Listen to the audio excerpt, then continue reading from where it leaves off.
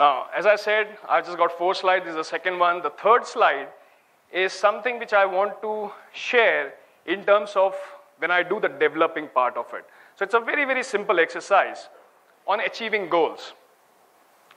So it's a concept which everyone has got a goals, yes? Everyone has got a goal? Yes or no? Yes.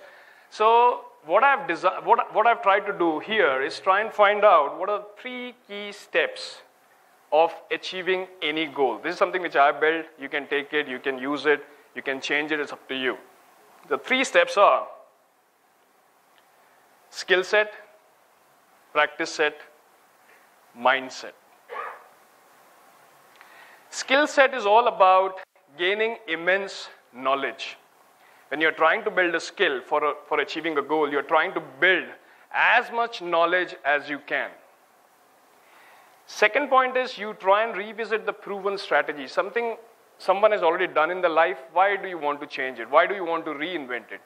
Try and replicate it. So that is what I mean by revisiting proven strategy. Third is hire a coach. Now, can someone tell me very, very quickly, what is the difference between a coach and maybe a teacher? Don't take it in the wrong sense, but I just wanted to have some sort of a feedback. Yes, quickly. Yeah, that's okay. Just quickly.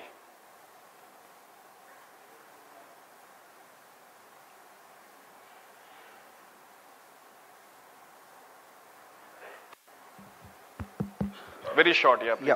Typically, a coach or a performance coach helps you explore your potential, helps you identify the areas where you can excel, where perhaps you have not been able to do over a period of time. Great. And on the flip side, for a teacher, is something, it's just the teaching, where there's a stipulated curriculum which needs to be followed. Great. And the teacher teaches you through that curriculum with a formative or a summative assessment towards the end of it. Yeah, great. So that's one line of difference, perhaps. Perfect. Now, with due respect, don't take me wrong. What I'm trying to say here is a teacher can be a coach. A coach can be a teacher.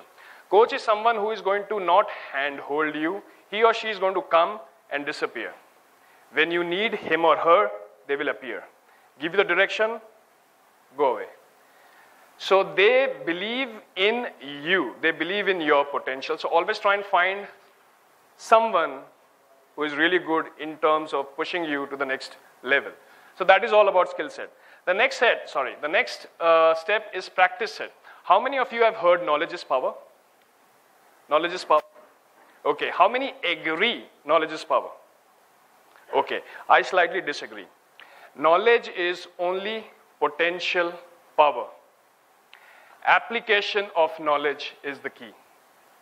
So you might be having lots of knowledge, but if you don't apply, it's not going to give the desired outcome or the desired goal. The second thing which I've written is beat your personal best. Instead of focusing here and here, you should be aware what's going on here and here. When I say here and here, I'm talking about the competition. So you should be aware of what's going on here and here, but you should always be focused on beating your personal best. Third point, unlearn and relearn.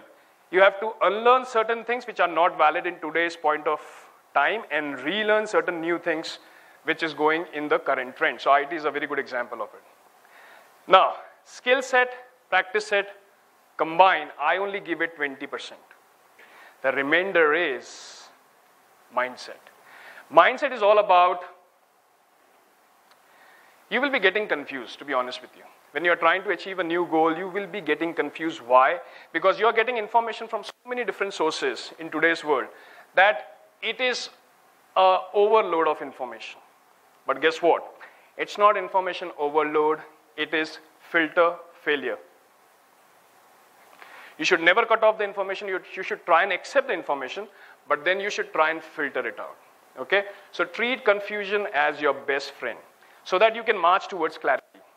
The more clear you are, the more you will be driven and focused in terms of achieving your goals. That's it from my side. I think I'm on time, yeah? So thank you very much. I hope you enjoyed the session, and I look forward to meeting you in person. Thank you very much.